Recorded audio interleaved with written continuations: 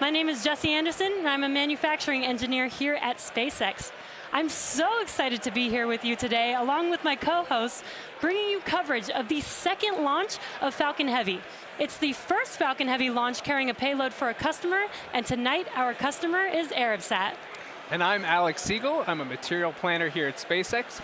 We first flew our Falcon Heavy vehicle a little more than a year ago. It is the world's most powerful operational rocket by a factor of 2. With 28 engines, 3 boosters, 3 separation events, and 3 landing attempts, there's going to be a lot of activity happening all at once.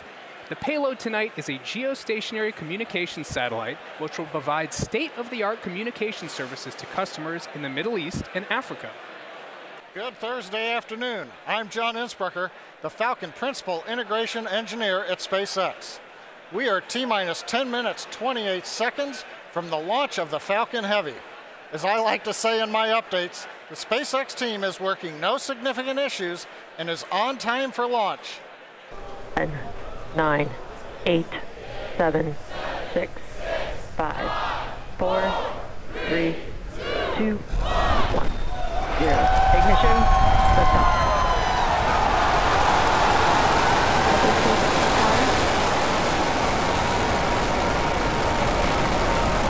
Vehicles pushing downrange. Center core beginning deep throttle.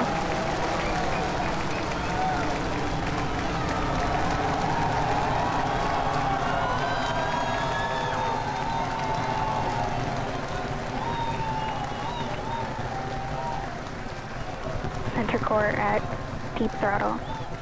T-plus 33 seconds into flight.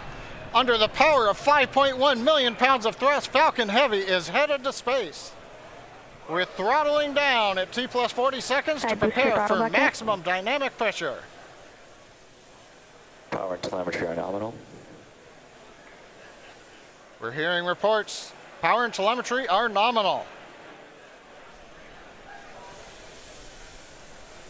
Vehicle supersonic. You may have heard the call out on Net 1. Vehicle is supersonic. Side boosters are throttling back up on power as we're through the period of maximum dynamic pressure.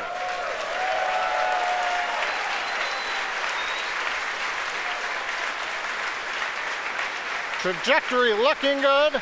You can hear the applause behind me as we've gotten past maximum dynamic pressure. Next event coming up is chill-in of the MVAC-D engine. Get the turbo pump ready to ignite the main engine on the second stage in another couple of minutes. Merlin engine performance looks good. We've begun dropping power on the side boosters to decrease loads on the center core.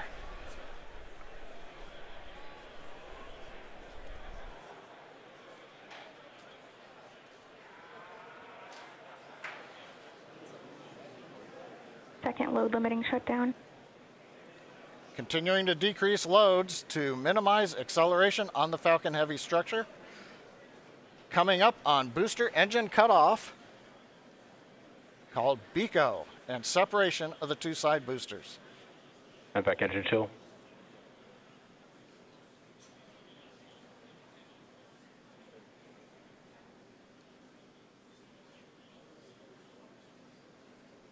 BECO. Booster separation confirmed. Successful separation, if you can hear me over the cheering. Side boosters now beginning a flip to begin returning back to Cape Canaveral. Boost back burn. Side boosters have begun the boost back burn. The center core has throttled back up to power. Everything looking good on the flight of Falcon Heavy. The next major event, main engine cutoff of the center core and separation ignition of the second stage.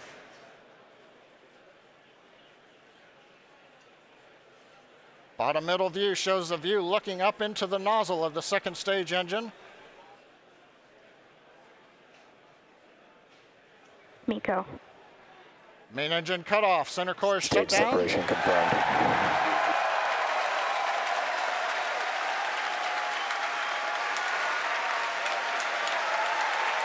Impact ignition. Again, over the cheering, MVAC-D engine up on power. It looks good. Side boosters looking good, still burning on their way back to Cape Canaveral.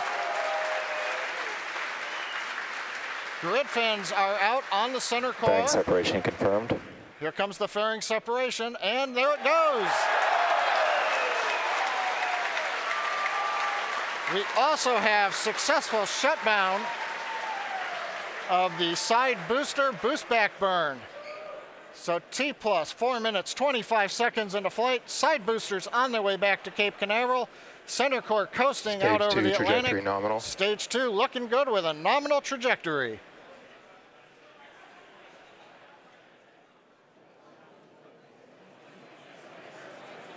And as you guys have noticed, the grid fins have deployed on the side boosters as well as the center core. Those work to help guide the boosters back to a nice targeted soft landing.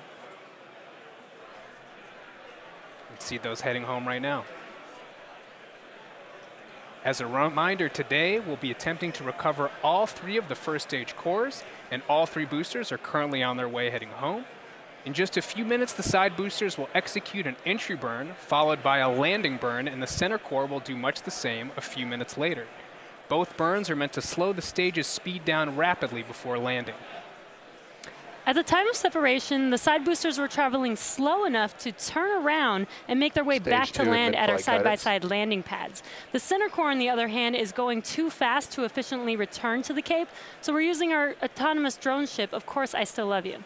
If we have a successful landing today, the side boosters will be reflown on our next Falcon Heavy mission, STP-2. Now, coming up at about T plus 6 minutes will be the side boosters re-entry burn. Acquisition of signal Bermuda.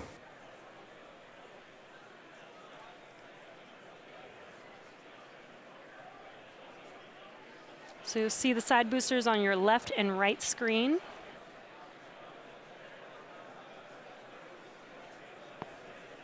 Side booster entry burn has started. And there's the re-entry burn beginning.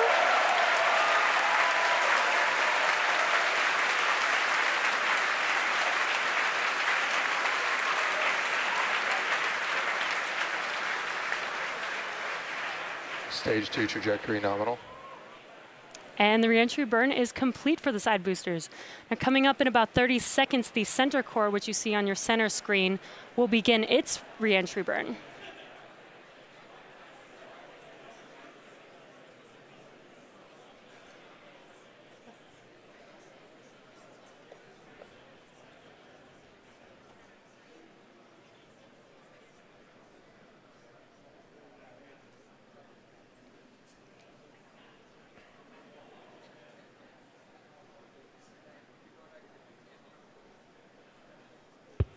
Stage 1 entry burn has started.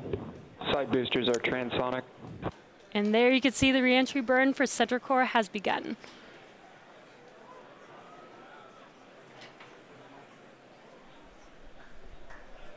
Coming up in about 5 seconds here, the side boosters landing burn will begin as well. Side booster landing burn has started.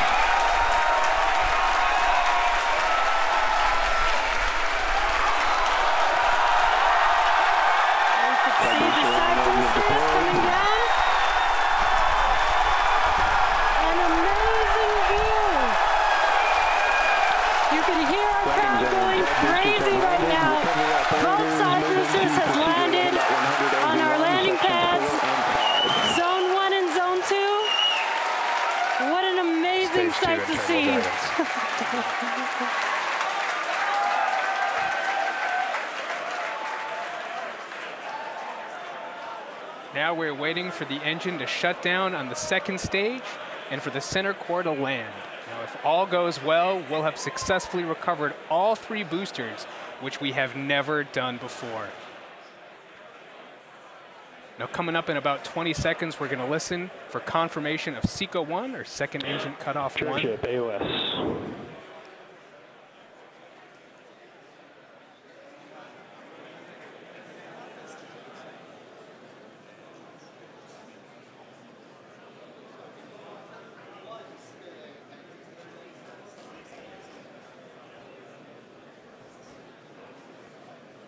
MVAC shutdown.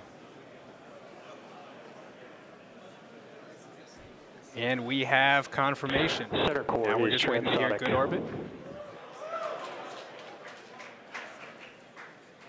Nominal orbit insertion. And we have that confirmed, good orbit. Now coming up here in about 15 seconds will be the center core landing burn beginning.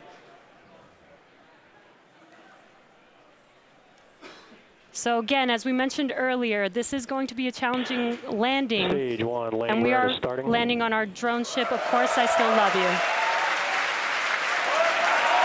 And Center core landing routes are deployed.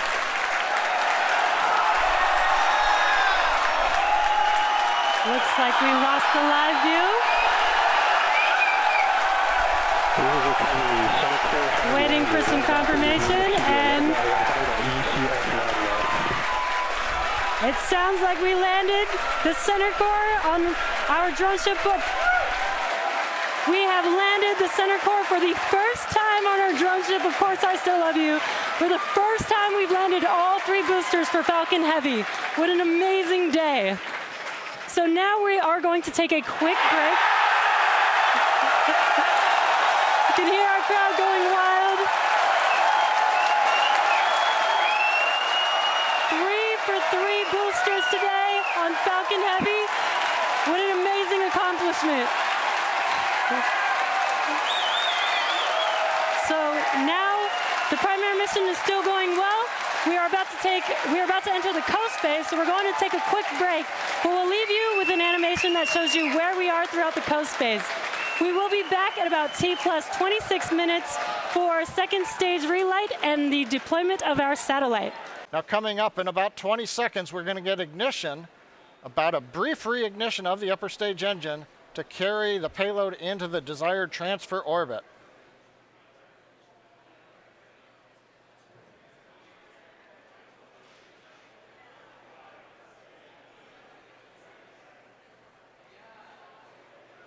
MVAC ignition. Confirmation of ignition. We are up at the desired power. Tank pressure looks good. The turbine temps look good. You may have seen just before ignition the large white fluffy pieces moving away. That is solid oxygen.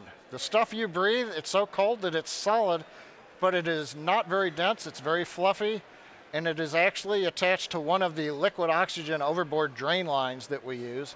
So coming off is normal. Now this burn is about an 85-second burn. In that time, we'll add 2,800 meters per second to our velocity. That's more than the side boosters provided early in flight, almost as much as what the center core gave us. We've throttled down the engine to keep accelerations below the limit for our Arabsat customer. Everything continues to look good.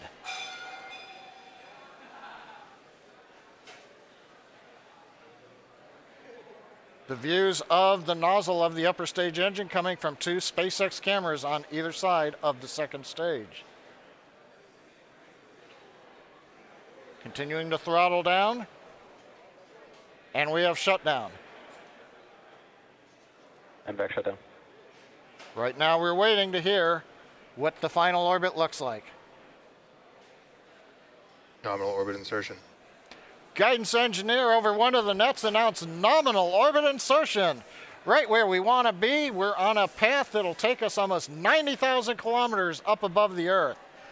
Well, now we're in the good orbit we wanted. We're going to coast for the next 5 minutes or so. We'll be back with continuing coverage at T plus 33 minutes for the final step in today's mission, deployment of the Arabsat-6A satellite.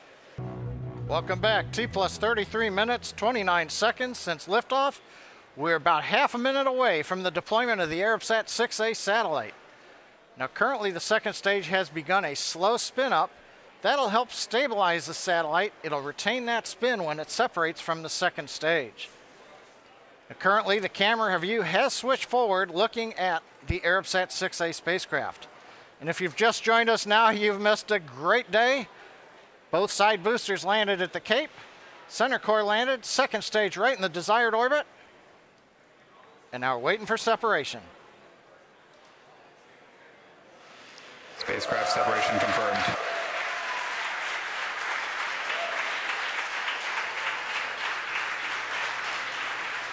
As you can tell behind me, the folks who watched the mission cheering. Arabsat-6A headed away into the desired orbit, doing its mission in space.